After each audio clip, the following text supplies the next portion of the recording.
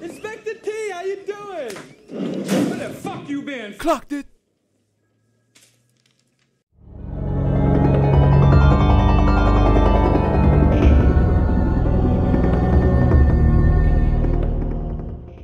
Hey, what's going on everyone? So yep, Jason from Clocked It here, and well, where have I been? It's certainly been a long time. It is 8 months since I last made a video. Why haven't I made any videos? You know what? It's just mentally I've just not been in the game at the moment. When I'm like this, I retreat back into what I feel comfortable with, and that has been just playing games, spending time with the family when I can, and just not trying to overthink everything. And sometimes that, can actually stop you from being creative and enjoying other things, especially when my mindset, deteriorates quite a bit over the last few months, which it has. But today I am in the mood to make a video, and I thought to myself, if I don't make any videos now, especially when I have a day off like today, then when will I ever make a video again? And I do love making YouTube videos. I just got to get into the right mindset, be in the right frame of mind, and just get on with it.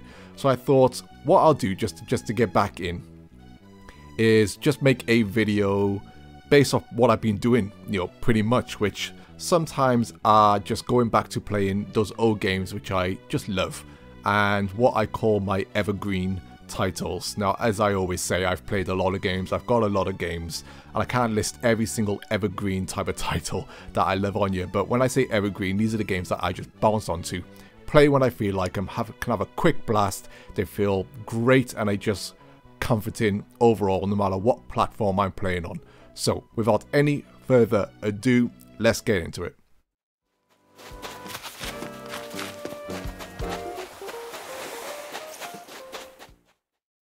So, as always, when I retreat back, I jump back into that nostalgia factor.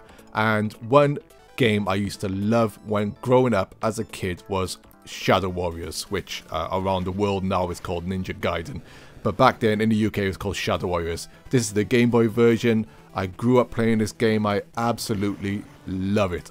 And I can complete it in just a single half hour, 45-minute sitting. It's just one of those quick blast games.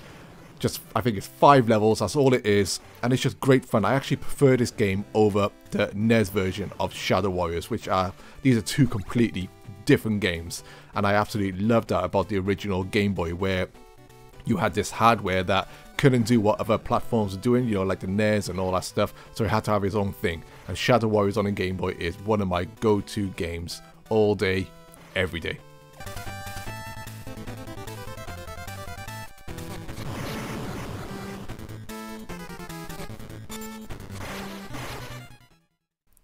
And sticking with the Game Boy, another game I always go back to is Super Mario Land on a Game Boy.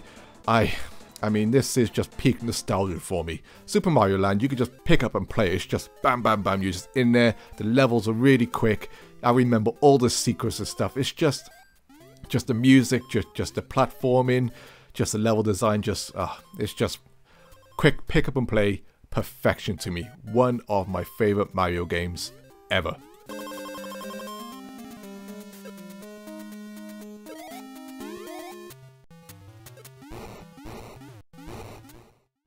Another Game Boy classic here is Kirby's Dream Land. Just another game, just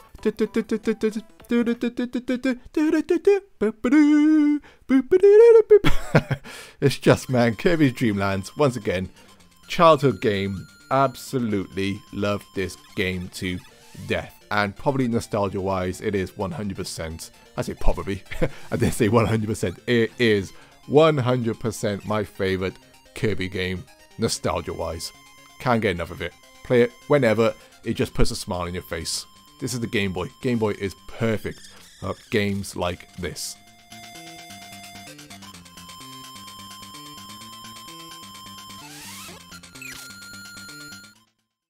Jumping off the Game Boy now, we go into what is, I feel, one of the greatest games ever made from so many angles. I can't sing Rez enough praise. Rez, once again, 5 levels, jump in, pick any level you want. The soundtrack to this game is absolutely just on another level. It is peak video game soundtrack to me. And Res I own on the Dreamcast. I got the PS2 version, which I didn't like. It was a weaker version to the Dreamcast version, but I've also got it on the Xbox 360, and I got it on the PS4 as digital downloads. Just too good. And over the years, I've always just jumped back onto Res. Stage 4 probably more than anything else. I just love to beat the Stage 4, but just overall, Res is to me perfection, and I can play it whatever mood I'm in.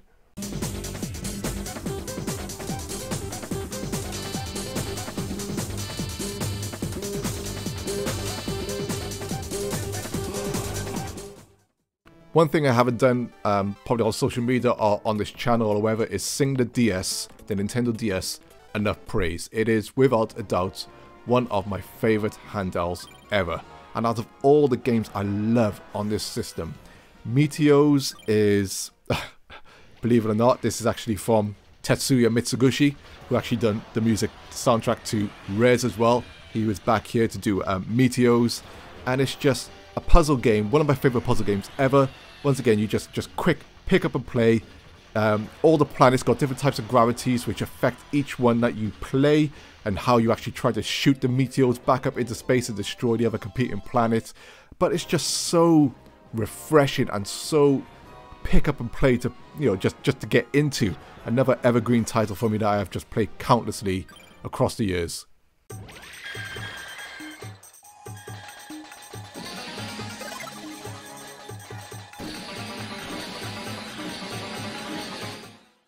One genre I always big up are shooters. I absolutely love shooters, played them all my life, whereas from originally in the arcades, going the NES and the SNES, the Mega Drive, whatever, just cycling through the generations. The Sega Saturn just had some absolutely staggering shooters. And Layer Section, I spoke about this game before as one of my favorite shoot 'em ups. It's just, the Saturn version as well, you can put in Tate mode. It actually mimics the arcade so well. It's just absolutely phenomenal game with a soundtrack that just blows your mind away. But to me, this is peak, almost vertical shooter in terms of the stages. It's just non-stop. There is no loading. You just keep on going. It's just mwah, people, mwah.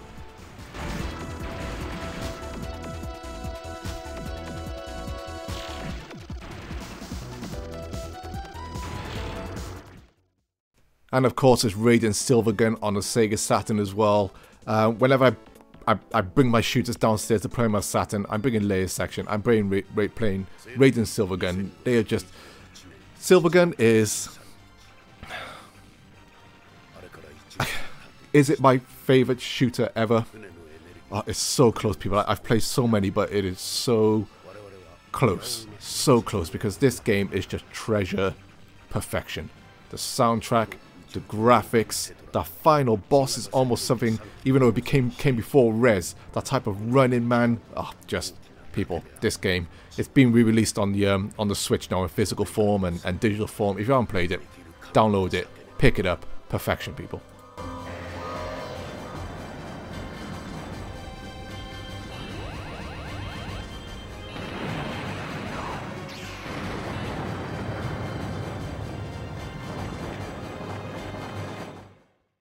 Another all-time classic shooter for me on the PlayStation 1 is R-Type Delta. Massive R-Type fan.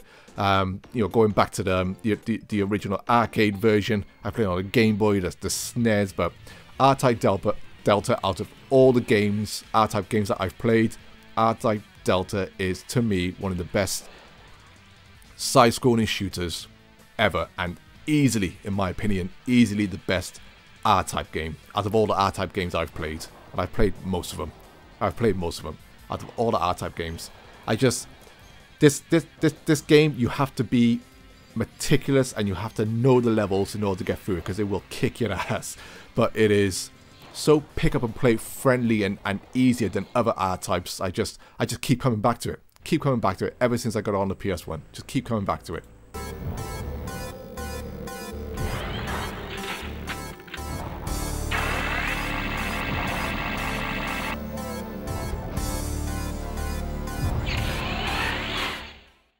Another Saturn game here, Nice Into Dreams. you know, what can I say? I've talked about Nice into Dreams before.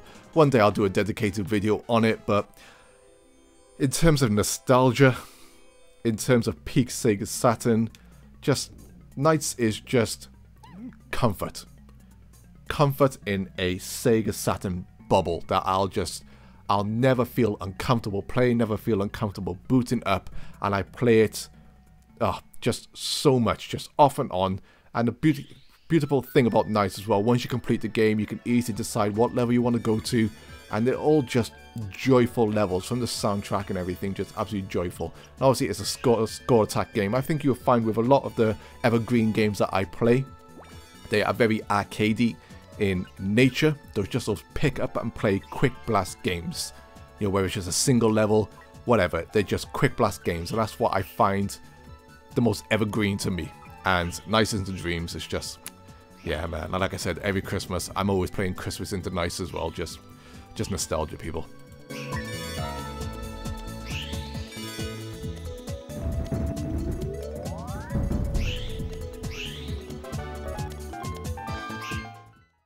Another PS1 classic to me, Vib Ribbon.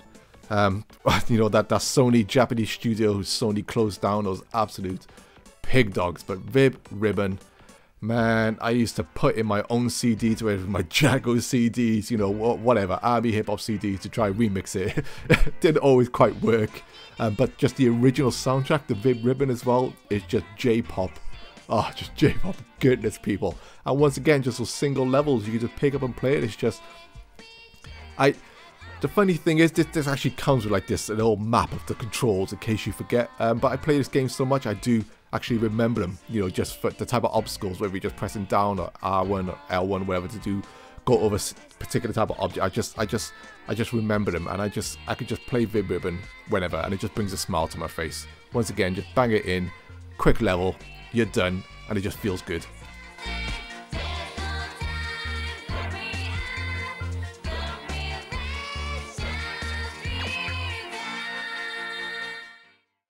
My favourite PS1 shooter, you know, with a question that I've played, Einhander.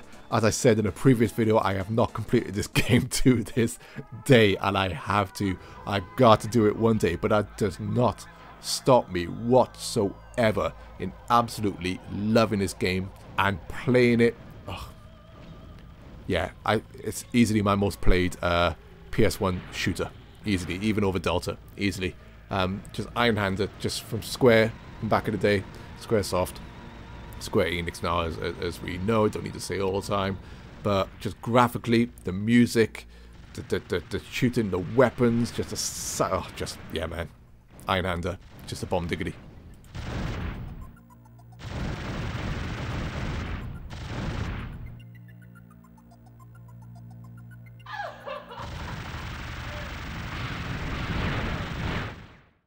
I've spoken about Buster Groove before.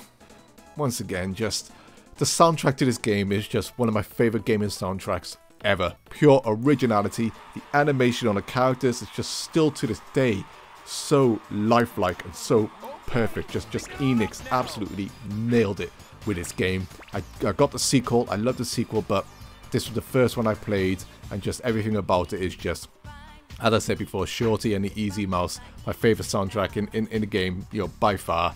But just Buster Groove, just evergreen, absolute evergreen, people. One of my favourite rhythm games ever, you know, without a doubt. It's just easily one of my favourites ever. I'll never ever stop having enough of this game.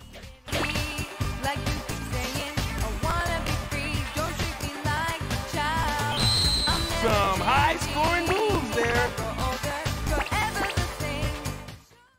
Ridge Racer Type 4 is one of my favourite racing games ever. I mean, I've done a whole damn video on this game just about a soundtrack alone.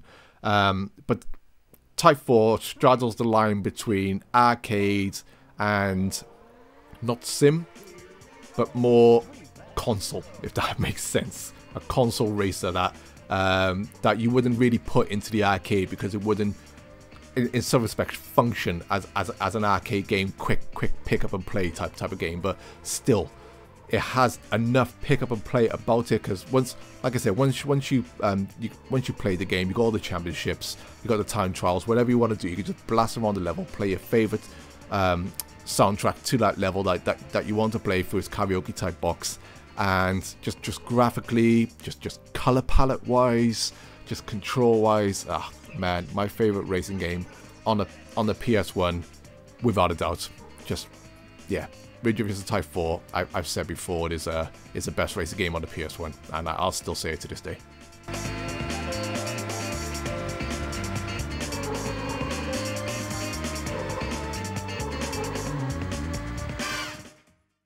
And then we have Tetris. Now, like I said, I showed my original Game Boy version of Tetris before. Love the original game. Tetris DS, I played as, you know, I got a DS as well. Another DS game, absolutely immaculate, people. But my most go-to is the new Tetris on the N64. Just the soundtrack to this game. Once again, the graphics, the art style of it. Just being able to like make those type of blocks where you can go gold and silver, if you can make like a perfect square and stuff to get the extra points. This game, I can't describe how many hours I've put into it over the years. I just can't describe, because it's just one of my easily most evergreen games. And with the N64, the cartridge goes in, bang, and you're playing Tetris straight away. Perfect.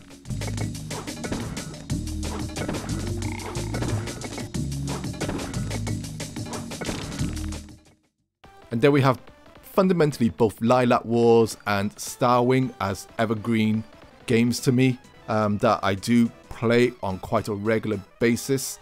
You know, I've also got them, you know, on the Switch and on the Wii U as well, and you know, whatever digital other formats I got.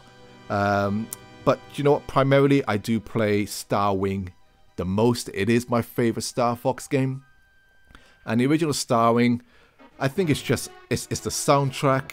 I love the art style. I know people will look at the graphics now and think, and the frame rate and think, oh my god. But it's just got such an evergreen look and sound and playability to the original Star Wing. And I can just fire it up. Just that original Corneria soundtrack, man.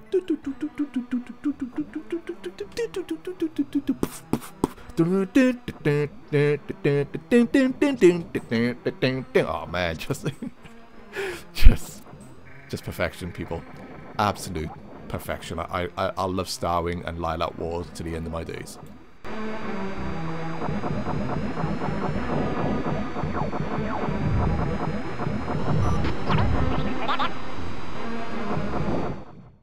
And then of course you got F-Zero. In terms of futuristic racers, I return to hardly any other more regularly than F-Zero. Funnily enough, F-Zero GX is my personal favourite F-Zero game. Then F-Zero X on the N64, and lastly F-Zero on the SNES. I'm ignoring the Game Boy games just for a moment, but I do like the Game Boy games. But funnily enough, the one I actually return to the most, just for that quick blast on, more regularly, is the original SNES F-Zero. Just once again, it's just that quick blast pickup nature. Just there's something about the original F-Zero, just that mode 7. I think it's just I'm a sucker for mode 7, absolute sucker for mode 7, and no matter how perfect F-Zero GX is, I consider the SNES F-Zero to be perfect as well, just the perfect SNES game, and I'll return to it more regularly than anything else, I feel.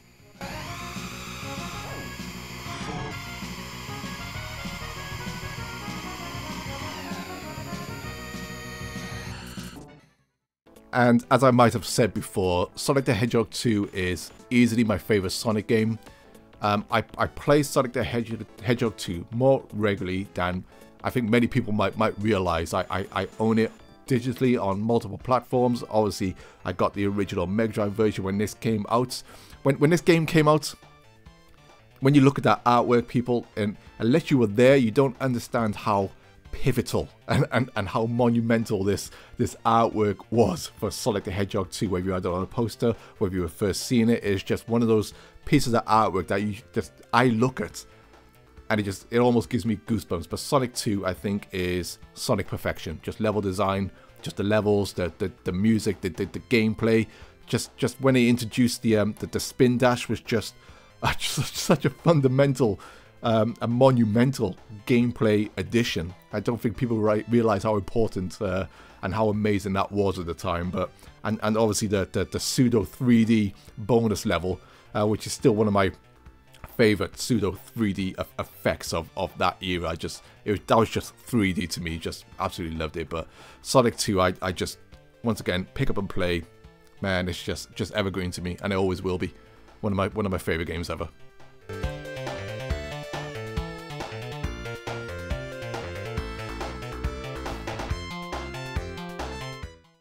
One series I don't talk about enough, and I mean enough, and I can't describe how important this series is to me, is the Echo the Dolphin series. Now I was there when the original Echo the Dolphin came out on a Mega Drive, and it just blew my mind, just graphically, just audio wise, just the art style. The gameplay was so fresh and new. Now you might look at Echo the Dolphin as maybe not so much a pick up and play game, but it really is. I could just jump into any level I feel like with the password system or whatever save slots I got.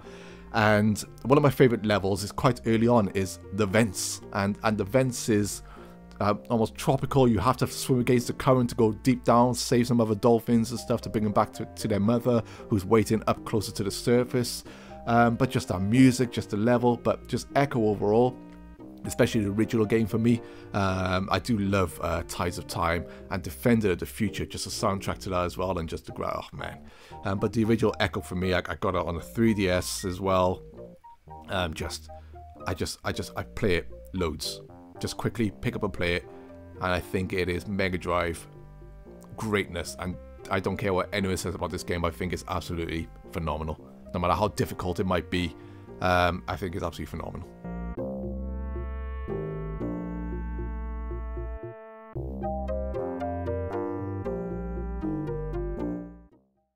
Saturn's being brought up quite a lot on here at the moment, isn't it? But Sega Rally Championship, when it came to that era of racing games, Sega Rally Championship for the Saturn was, I've said before, my Sega Saturn games, it is our crown jewel of racing games. Arguably the best racing game of that generation, even though you've got some greats up there. Like I said, you got the Type 4s, you got the Wave Race 64s, you got the F-Zeros. There's so many great racing games out during that generation of the PS1, Saturn, and N64. But Sega Rally is technically almost perfection. I say almost, it pretty much for the Saturn is perfection. And if you want to get good times on this game, you need to know every single inch and bump and corner of those tracks. And that's where the magic of Sega arcade games come through. There's this level of control and mastery that Sega just perfected, and the Saturn version of Sega Rally is just perfection in that way. And I've returned to it countlessly over the years, and I've had a bit of resurgence of it because I follow some people on Twitter as well who are huge Sega Rally fans, and that's helped me just jump back on it again and just pick up my skills again, and just, yeah, Sega Rally, man. What more can I say?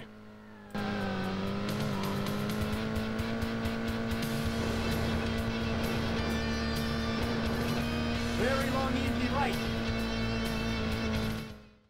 Streets of Rage 1 and 2. Streets of Rage 2 is my favourite. There's elements of Streets of Rage 1 that I prefer over Streets of Rage 2, but just overall, Streets of Rage 2 is arguably the best side-scrolling beat-em-up ever made. I think it might be, for me, the best side-scrolling beat-em-up ever made. What competition is there? You got Turtles in Time, you got Guardian Heroes, you got the Final Fights. Obviously the latest, some games, but Streets of Rage 2, man, just. Yeah, just Yuzo Koshira's soundtrack on this game just elevates it up there into the stratosphere. And just Streets of Rage, once again, you could just no matter what level you want to play, because it's on digital now. You can save those levels if you want in a save state and just jump onto them, and it's just Mega Power, or which she actually learned recently as ground upper, which just blew my mind for Yuzo Koshiro. He actually tweeted that. But yeah, Streets of Rage 2 I will always return to. Same with Streets of Rage 1, and I got them on a 3DS as well, and obviously on Switch Online and stuff like that now. But yeah, amazing.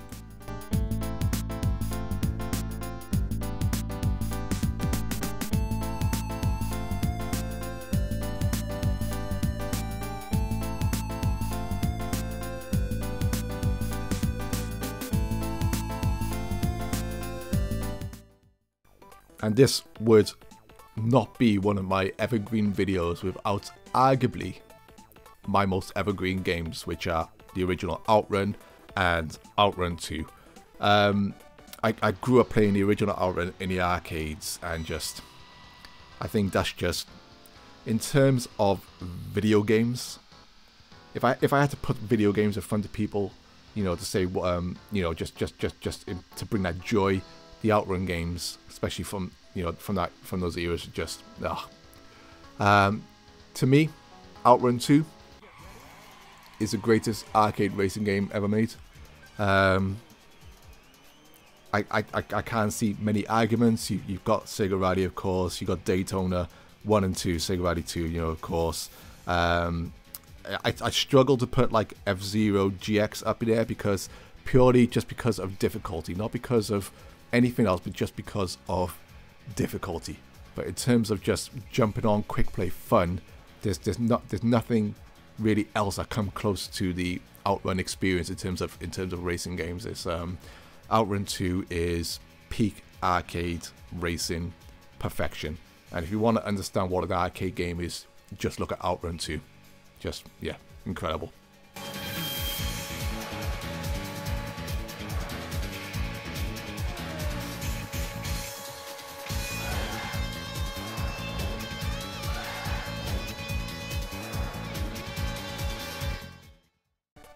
Two other shooters I grew up absolutely loving. I used to have the compilation on the PlayStation 1, which I don't anymore unless I can find it for this video. I'm sure I don't have it anymore.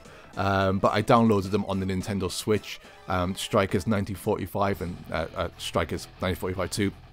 Just yeah, man, you know, Psycho are just one of my favorite developers of shooters. I think they are borderline on perfection when it comes to shooters. And the Striker series, if you've ever seen me on a Switch, you see these games get booted up. That's me just having a quick blast on some of the levels. And just difficulty wise, my god, it ramps up. And you know, luckily there's a difficulty scaler, you know, if you just want a relaxing time. But these games, just the way they look visually, the music, in terms of a vertical shooter, the type of power-ups, and just the way everything looks, is just yeah, brilliant, absolutely brilliant.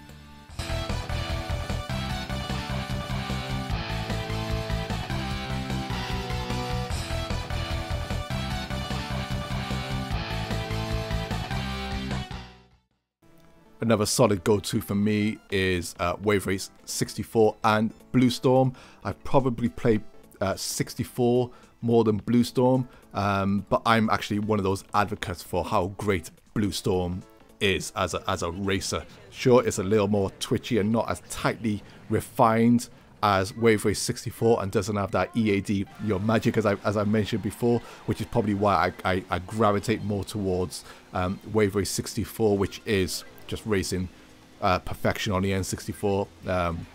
Easily one of the best racing games Nintendo has ever made in-house, and it's just, oh yeah, it's just magical, man. But Blue Storm, some of those levels with the crashing waves and everything, where you mix up the weather cycle and everything, or just have it nice and calm, just visually, oh my god, there's still to this day, in my opinion, no other racing game with wave effects like the original Wave Race, when it comes to actually racing on them, and as an actual racer, just nothing else comes close, in my opinion. But yeah, I jump on these games all the time, and got on the, you know, the Wii U and stuff like that as well, and the Switch obviously is on now, which makes life a bit easier for jumping on it. But just that N64 control, analog stick people for the original Wave Race 64, nothing else comes close. I struggle to play it on other platforms, so I always generally return to the N64 version.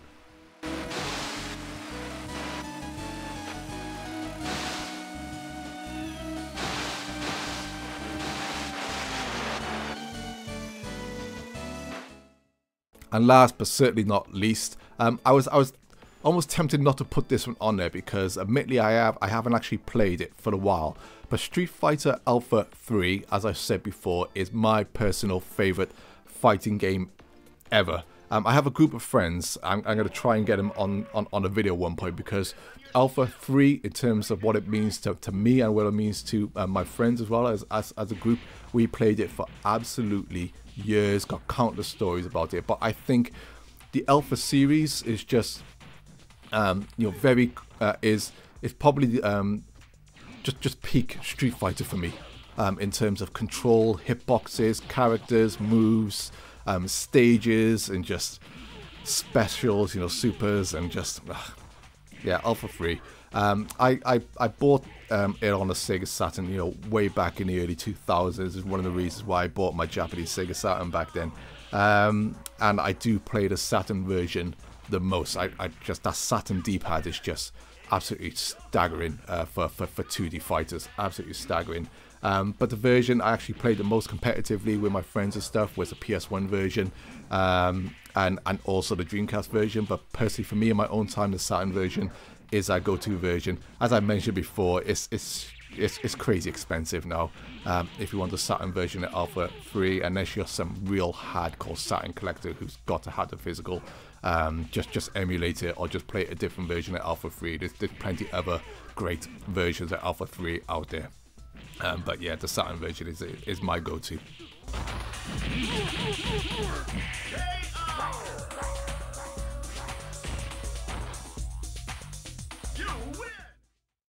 And that's it, people. Those are a bunch of my probably most played Evergreen titles. I could have listed so many more, because there's still like a ton more, especially like the NES and SNES era and the Mega Drive era and stuff that I just jumped back onto. But I'm sure this video is going to be long enough. In terms of future content, I'm going to not make any promises in terms of when I release videos, because I feel like I always break those promises, even though I don't mean to break those promises. I'm just gonna try and just do it when I'm in the mood, to just make a video, no matter what the video is, no matter how short, how long, how in depth. I'm just going to try and do it.